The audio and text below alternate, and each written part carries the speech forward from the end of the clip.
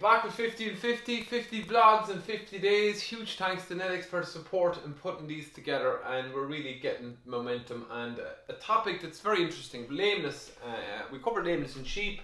Lameness is supposed to, in cattle, but particularly I suppose the dairy cow it'll be more focused on the dairy cow, because I suppose she's under more functional pressure in the role that she plays in the farming system. And again, you might have heard me talk about optimizing biology, but it's really about understanding the key biology, anatomy and behaviours of cows and how we can eliminate lameness. Why is it an issue?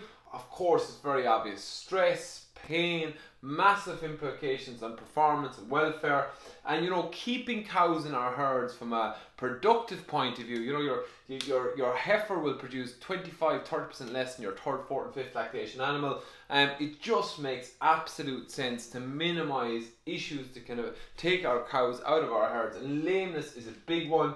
And even if we think about right now in Irish farms, fertility and breeding is occurring. Will a lame cow go in calf? Will she be bulling? And what happens to a lame bull?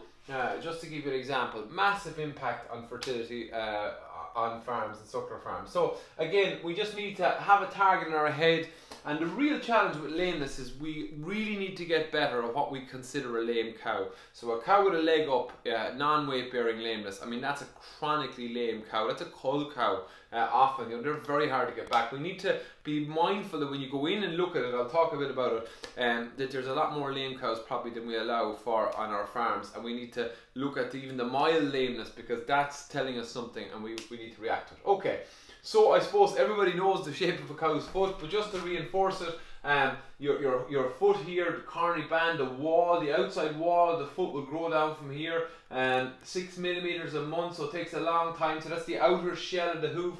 And then where we see a lot of the issues are on the surface of the hoof. Again, that sole is quite thin and it grows quite slowly, but that's important, because if we see issues on our sole like bleeding, it can be an indication of issues 2 months previously, which just goes to show that if we can optimize the biology and reduce these down, we can really impact long-term lameness. So what I'm trying to say there is the cows that we see lame with sole bruising in particular, that might have been 6 to 8 weeks before that the problem originally started. And then we have a very important junction here, where the outside horn meets the sole, the soft sole, and that's the white line. You'll see that inside your hoof when you turn it upside down, and that can be white line disease. Again, can be a pressure disease. We'll talk about that. Remember, inside this hoof there's a little bone, the pedal bone, and it's attached here at 2 points, very narrow points in the front, and on the bottom here there's a soft cushion, including a fat cushion with the cells here. So we have a soft layer underneath the sole, and this is absolutely critical. And it's no wonder we see lameness and see issues we do, because that is a sensitive area, particularly in the dairy cow. And of course, it's down to weight. The cow comes forward from her back legs. It's the outside claw carries a lot of the weight. That's why we see most of the weight. 65% of the weight been borne by the back legs, and the outside claw we tend to see more problems. Okay, so when we talk about lameness, it can be infectious lameness or mechanical lameness.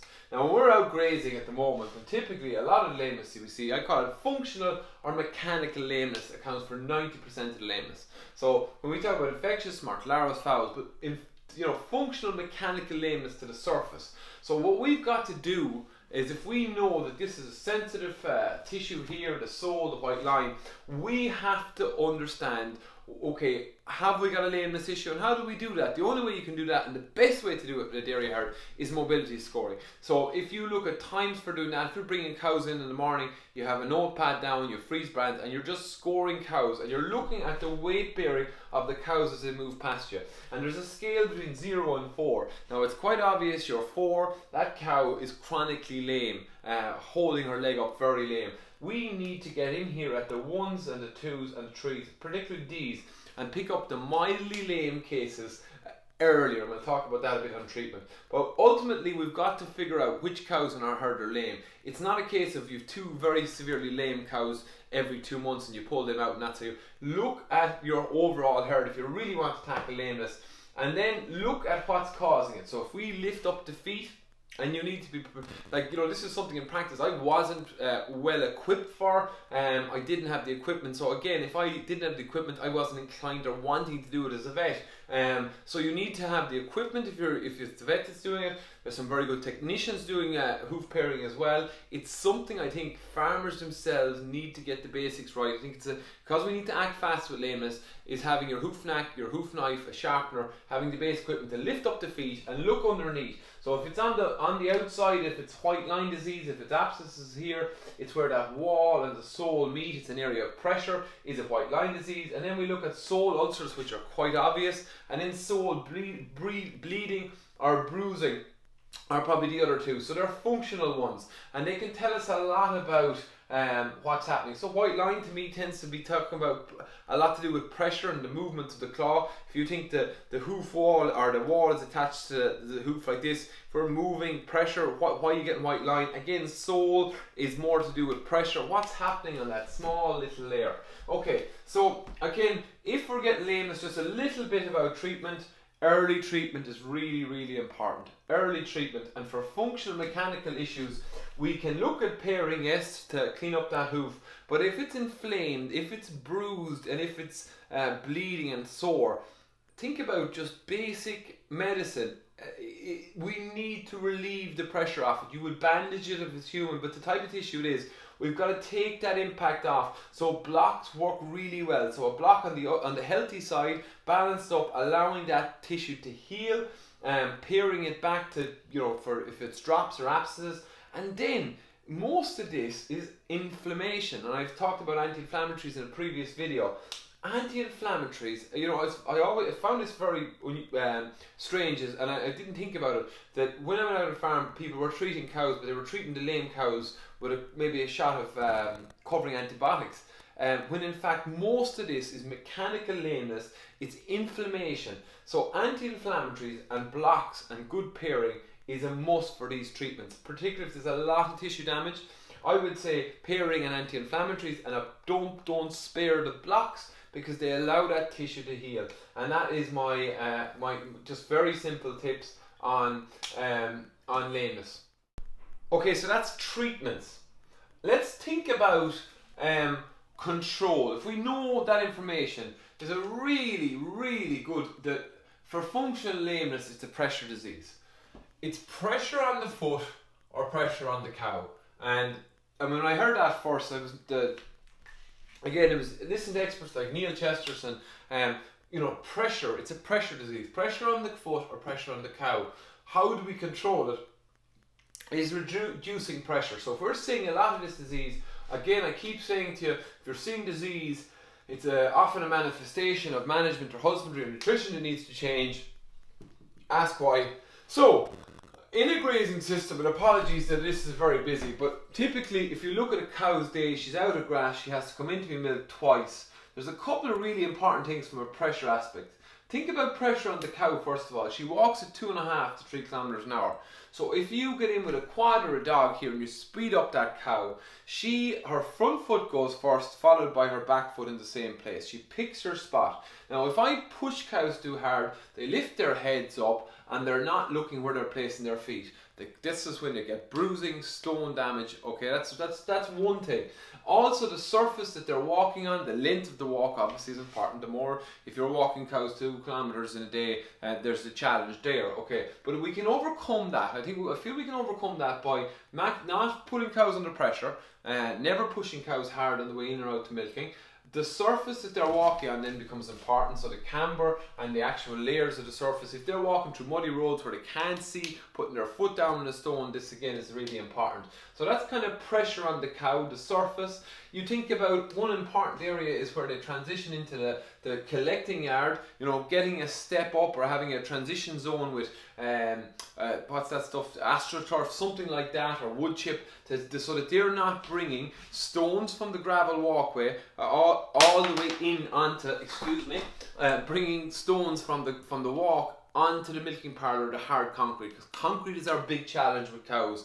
We don't want them standing, we want to minimise standing time in concrete. So when they're transitioning, look at the tracks, and then when you get into the collecting yard for cows, and this is this time of year, if cows are standing and walking, flowing through the milking parlour in and out without any other undue pressure, then there'll be less pressure on the foot.